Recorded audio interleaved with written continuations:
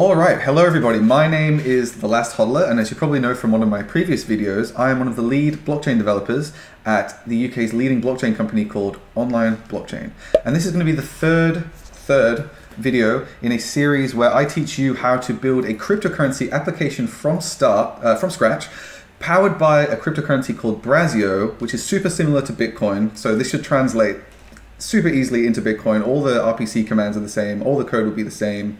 So that's why I chose Brazio for this series. Okay, so as you can see, I've already opened my VirtualBox, and we have our website here that we created in one of the previous tutorials.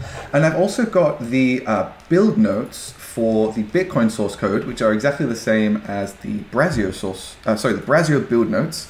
So we're going to be cloning the Brazio core from the official Brazio repository, building it from source, and then we will have the software required to run a Brazio full node, and that's what our cryptocurrency application is going to use to communicate with the Brazio network, and we'll be able to do send coins, we'll be able to see our balance and things like that. Okay, so that's why we're going to be installing Brazio from source. So what you need to do is you need to open the Bitcoin Unix build notes, and I'll leave a link to those in the description so that you can just copy paste everything. And I'm not going to be going into great detail in this tutorial on what each of the commands you'll need to run to build all this stuff from source. I have another video on that, so I'll link to that. I'll put that somewhere on the screen right now. And if you're really interested in learning kind of like what each command to build this stuff does, you'll want to watch that video. But for the purposes of this video, I'm just going to be kind of whipping right through it, okay? So now that we've got the build notes open, we're going to want to open a terminal. So to do so, you'll click Control, Alt, and T. Okay, so now we have a terminal.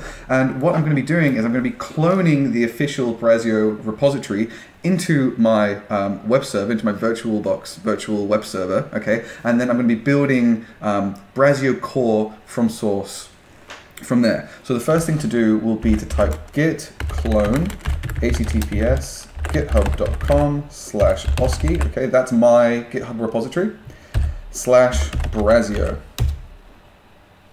And that's going to download all of the Brazio source code, and once we've got that, we're going to start building Brazio core from source. All right, now that we have cloned the Brazio repository, we can start building the source code. Okay, so I've got the Unix build notes up here. Let's just start whacking them in. Okay, so we're using Ubuntu, and so now we can just start copy pasting these commands.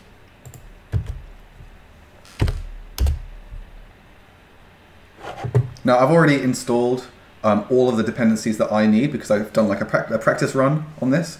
So it's not going to take me very much time at all to go through these commands, but they might take a little bit of time to download, especially if you're on slow internet. So just be mindful of that. This command, for some reason, I'm not 100% sure why, on some Ubuntu, on some web servers and on my practice runs, this command hasn't always worked for some reason. But I have a better command, which is sudo apt-get install libboost all dev, like that. That always works. I've never had any problems with that. So you might want to replace this second command with libboost all dev, and what that does is it just installs all of the dependencies in here and a few more. So some people have been coming up with that error, and it's all over the internet, so it could be better to just use all dev. Okay, the next one is mini UPnPC, and that's universal plug and play. The next one is the ZMQ dependencies. And okay, so the next one that it's saying to install is the Qt software, which is the graphical user interface. We don't care about that one because we're running a full node, and we're not going to be using the wallet like a normal wallet. We're setting up a web server which is going to handle all that stuff with code. So we're not going to be needing a graphical user interface, so we're not going to be installing this one.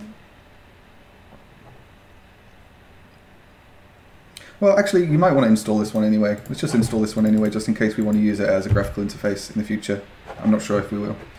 So you might not need this one, but if you want to have a graphical user interface, just install that one.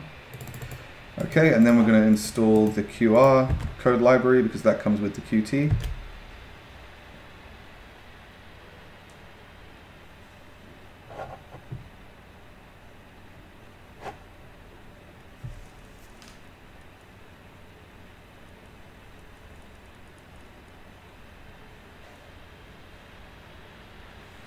Okay, so that is all of the dependencies installed. What we need to do now is we need to say sudo sh autogen.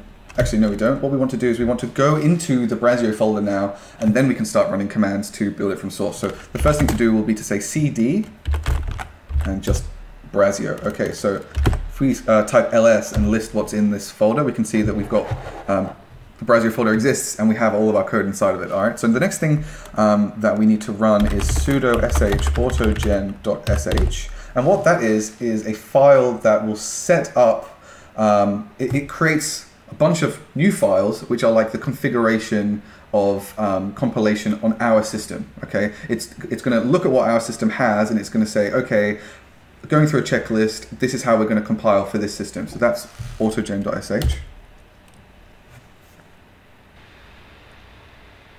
Okay, and now that it has done that, we have one more command to write before we can start actually compiling the source code. So the next command is sudo /configure.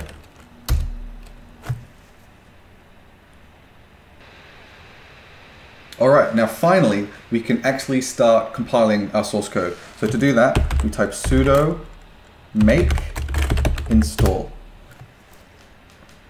Okay, and this could take some time now. Depending on the specs of your system, it could take like an hour or so. So, you know, go get a cup of tea and come back to it. And when it's done, we'll get on to the next stage.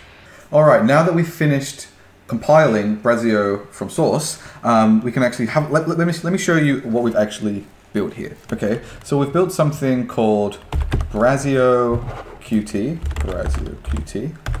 Okay, and that's the wallet with the user interface. Okay, if you run Brazio Qt, you're turning your computer into a full node, and then you have that wallet functionality in the graphical user interface. Okay, we also installed Brazio D, which is it's like the Brazio daemon. Okay, so it doesn't provide a graphical user interface, but it does provide all of the functionality that a full node would need to interact with the Brazio blockchain. So the Bitcoin version of that would be Bitcoin D. Okay, and we've installed one more thing, and that's Brazio CLI, which stands for the command line interface. Okay, so what the command line interface does is it talks to Brazio D, sends it commands, and tells it what to do. Okay, so the first thing you would do after we've compiled and installed this software is you would run Brazio D. Okay. So now that you're running Brazio D, your Ubuntu box, your virtual box, is now a Brazio full node, and it's now downloading the blockchain onto your machine. Okay, but we can actually interact with Brazio D if we open up another terminal, and then we type in Brazio CLI, command line interface, and then some command that will give us an answer. Okay, so something like get balance or get new address, or anything like that. But before we start diving into all of the different things that we can do with the Brazio daemon, I just want to show you one file, which is the configuration file for our web server as far as Brazio is concerned. So our Brazio conf file for how our web server will act as a full node. Okay, so let's open that file, cd /Brazio, okay, because that's a folder in our home directory where all of our Brazio stuff is. Okay, and inside this file, if I type ls, okay, that's listing everything. Inside this file, you'll see we have like a few different folders and files. Okay, so brazio.conf is the one that we're going to be looking at right now. So let's open that in Sublime. Brazio.conf. Okay, so you can see that I've already put in some values here, but I'm just going to explain individually what each of these parameters in this file actually is. So the first one is daemon equals 1, okay, and that starts Brazio D in the background, and so then after that you can close your terminal, and it's basically just going to be running all the functionality to be talking for the full node, which is our web server, to be talking to the Brazio network. Okay, the second one is server equals 1, and what server equals 1 does is it tells the daemon to accept RPC commands as JSON. Okay, so what JSON is a way that computers can talk to themselves, talk to each other, I should say, in like a standardized format. Okay, and server equals 1 allows us to use JSON, which is that standard format, to send RPC calls between Brazio CLI, the command line interface. So you're going to be doing that typing, but in this case, the web server is going to be using the command line interface when we plug it into our web server. But it's basically like allowing the CLI to talk to Brazio D. Okay. The next one on the list is listen equals 1. Okay.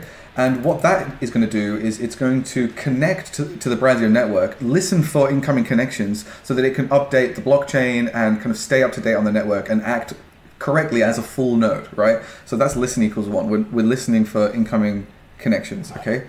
The next one is just the user of the daemon, right? That's me, the last hodler.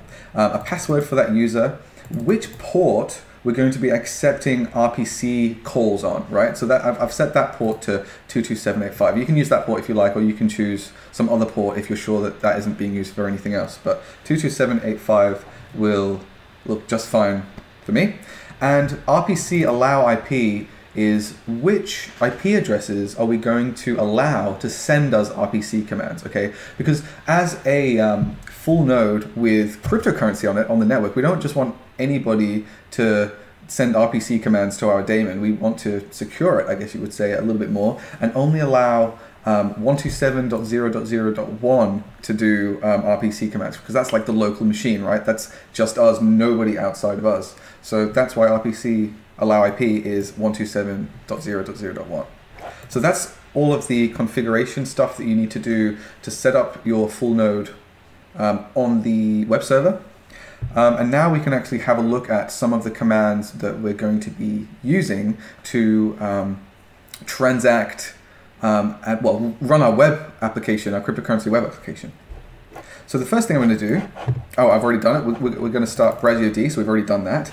And now the next thing we're going to do is we're going to run a command called get balance, and that is going to tell us what our balance is for our wallet, okay? So you would type Brazio CLI get balance. And as you can see, it says our balance is 0.00000, right? Because we've never actually put any cryptocurrency into this wallet. We've never mined on this wallet, so our default balance is obviously going to be 0.0000, which leads me to the next command that we're going to run, which is, let's do it, Brazio CLI get new address. Okay, so what that's done is it's given us a brand new receive address that we can send coins to, and then our cryptocurrency daemon will have a notion of how much of a balance we have, right? Because it's a full node and it is connected to the network. So we've effectively just created ourselves a wallet through Brazio D. We've got the balance for the wallet, and we've got an address that we can send cryptocurrency to.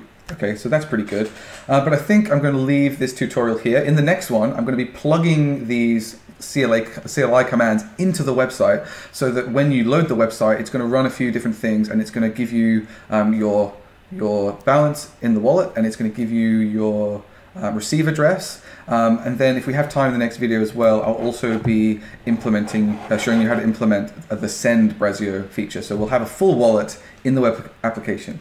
But as always, thank you very much for watching. Make sure you subscribe so that I can teach you everything there is to know about Bitcoin and making altcoins and forking altcoins and making cryptocurrency applications. Anything you need to know about cryptocurrency, it's going to be on this channel. And make sure you comment in the comment section if you have any questions, or if you want a video out of me about any particular blockchain or cryptocurrency topic, and I'll make sure I do that for you as well. And as always, remember to hodl for as long as possible.